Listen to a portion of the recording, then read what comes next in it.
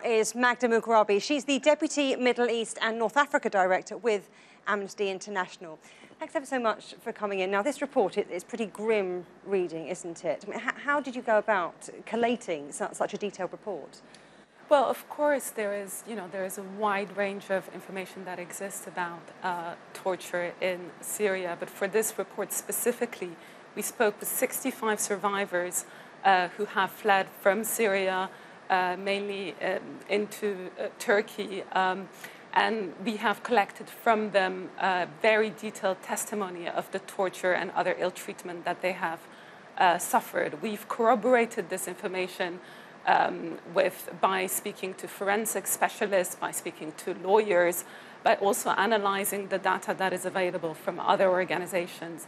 And crucially, we've also partnered with forensic architecture and try to rebuild a 3D model of one of the most notorious prisons in Syria, Saydnaya military prison. Now, I know you don't rank the prisons in terms of how torturous they are, but why Syria in particular? Why is that one flagged up, if you like? Well, what comes clear, very, very clear from these interviews with survivors is that they endure torture and other ill treatment at every single stage of their journey. It's a lethal journey. People are subjected to repeated beatings, to sexual violence, to stress positions.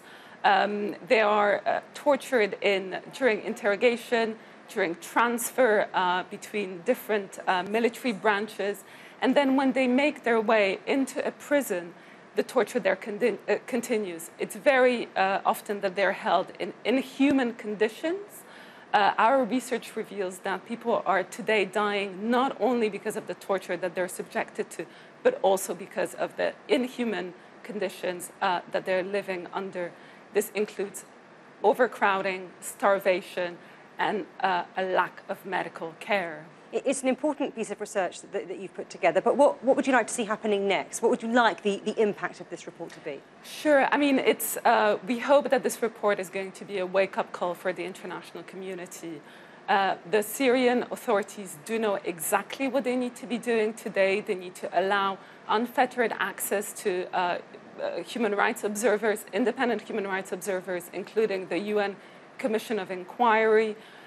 They need to provide access to lawyers and family members, and crucially, states which are involved in the peace talks that are due to recommence need to ensure that the issue of detention, the issue of torture, is included at the top of the agenda. So keep it at the top of the agenda and keep those lines of communication open. Well, Magda Mughrabi from Amnesty International, thank you very much. Thank you.